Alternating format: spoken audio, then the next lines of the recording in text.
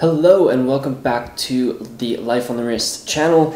Today we've got a very exciting piece we're going to go into. It's a reference 2627 from Omega. It was the first reference that Omega released with a date complication. It's known as the Seamaster calendar. I'm going to see if I can get focus for you, but you'll see it more in depth. We're basically going to do what we always do. We will show you this watch a little bit more in depth, give you the history of the reference, the significance of this watch, and sort of the line of Omega pieces that they have released, and give you some close-ups of this watch so you can take a look at it. It really is a beautiful piece. It's a significant piece, especially some subtle details around when it was manufactured, so I'm excited to get into it with you. So without further ado, let's get into it.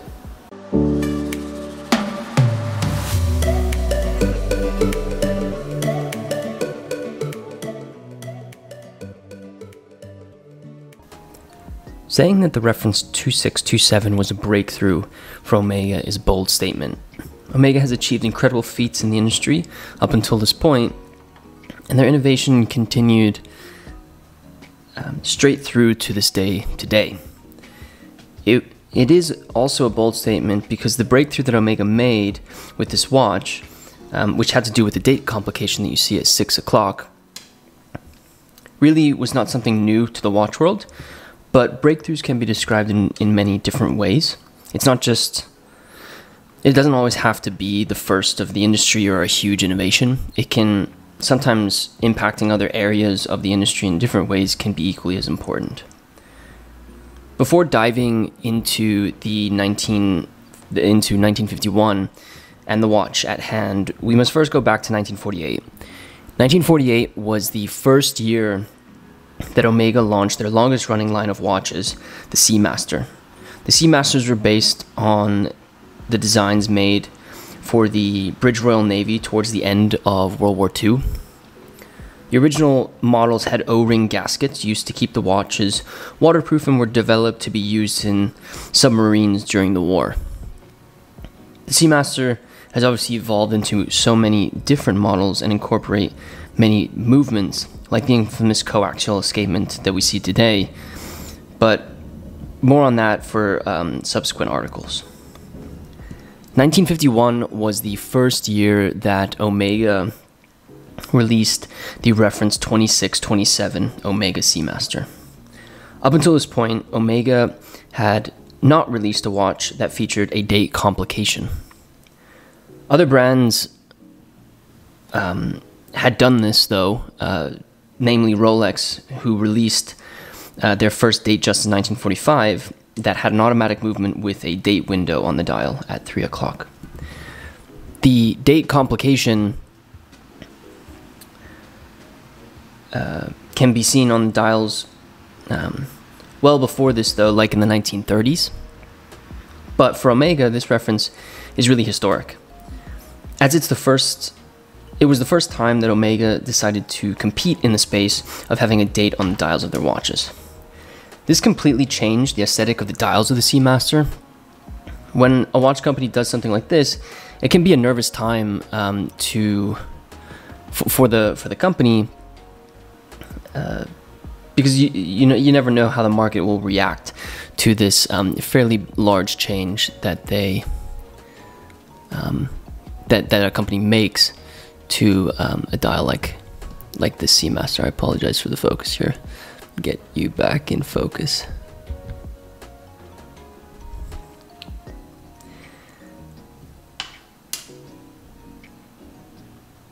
Luckily, the watch complications were genuinely used as tools during this period, and so the reference 2627's date window at 6 o'clock was extremely useful to those who decided to buy, wear, and enjoy this specific reference. So to describe the reference a little bit more in detail, the reference was brought to the market in a 35mm case, either in stainless steel or a 14-karat gold-capped case. The lugs are fairly long, as you can see, chamfered, and have a spring bar holes which are easy to switch out straps, which I think is an attractive quality in this specific reference. The dial of the reference came in a few variations. Black and white dials are probably the most common. As you can see, this one has a white dial. But there are some versions of the 2627s that featured honeycomb dials that are extremely desirable by collectors and those who enjoy collecting Omega Seamasters and fairly important rare references from the brand.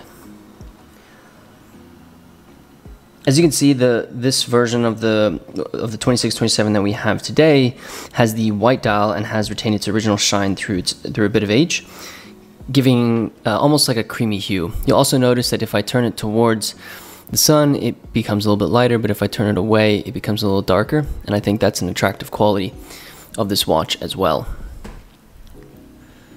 You'll see that the case is gold capped. You can see stainless steel case back and lower portion of the case with the 14 karat gold capping on the top of the watch. The reference features gold applied hour markers and has an applied Omega logo. Just get the focus in there for you again. Below the logo, the Omega name and automatic is printed in black text. Towards 6 o'clock above the date window, you see Seamaster and calendar is printed. Now, looking at the text with a loop on this specific 2627, the Seamaster calendar is a darker font than the Omega automatic text, so it's likely this section of the dial has been reprinted in some time during its history. So onto sort of the main event of the topic, you can look at the date window. So the date window is framed by a gold frame. The earlier versions of the 2627 featured a square date window. In 1953, Omega changed the window to feature a trapezoid shape. This version of the reference has one of these square dates.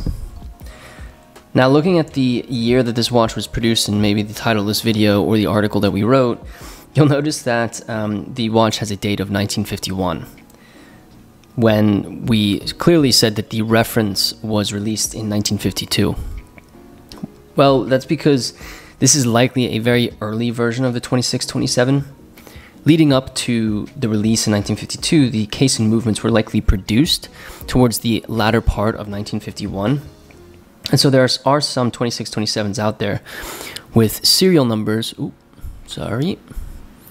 with serial numbers that place the production year in 1951. We'll speak a little bit more about the production year of this piece, or the production of this piece, in a few moments.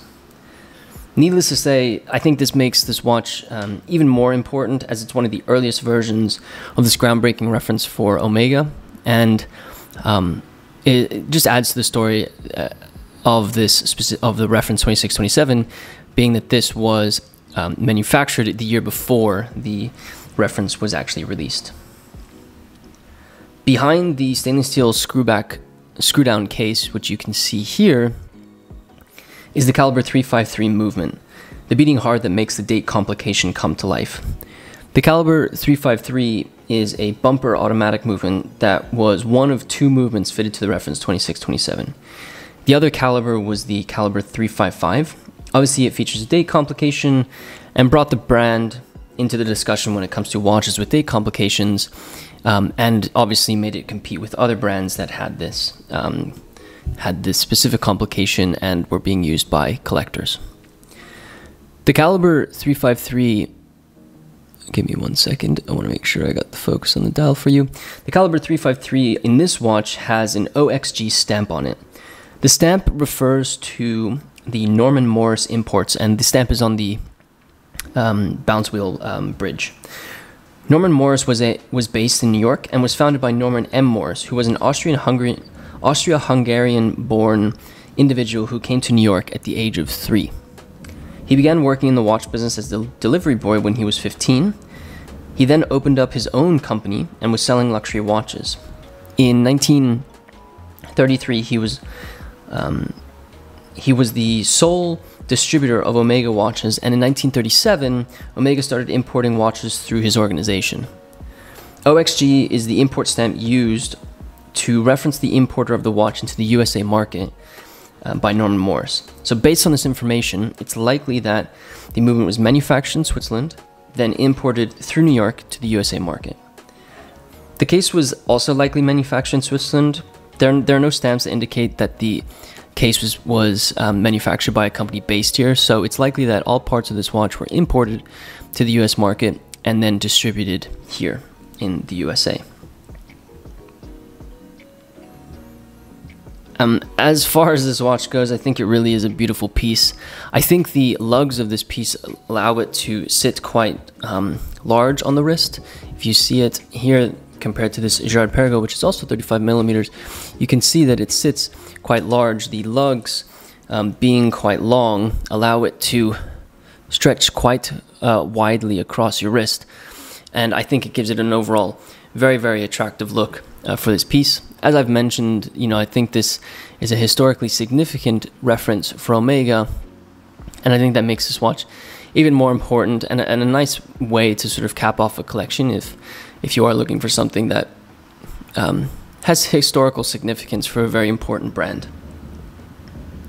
So the reference 2627 is truly a significant watch in the history of Omega. It was the first time the brand was able to showcase this complication on a watch. During this time, it was important for them to create watches with useful complications, and this allowed them to compete with other watch brands who were looking for similar innovations in their own watches.